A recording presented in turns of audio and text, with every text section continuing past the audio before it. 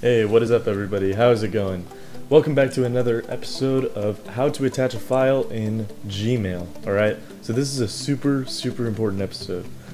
Of course, this is part 4, so you would want to check out all of the previous parts up on the screen right now. And also, I was wondering if I could get just like a single like or a single subscribe. It would mean a whole lot to me.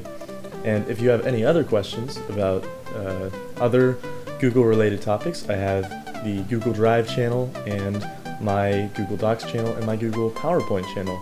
So if you could check those out, that would mean a lot, and of course they're super helpful. And in order to attach a file to your email address, you have to open the new message box, which we opened in the last 3 videos, so go ahead and check those out. So what you're going to want to do is you're going to want to come down here to the paperclip icon where it says attach files, okay? And you're going to want to click it. Alright, that just about covers it for this tutorial. Make sure you check out my other channels, make sure you like and subscribe. It would mean a lot so that I can keep these tutorials coming.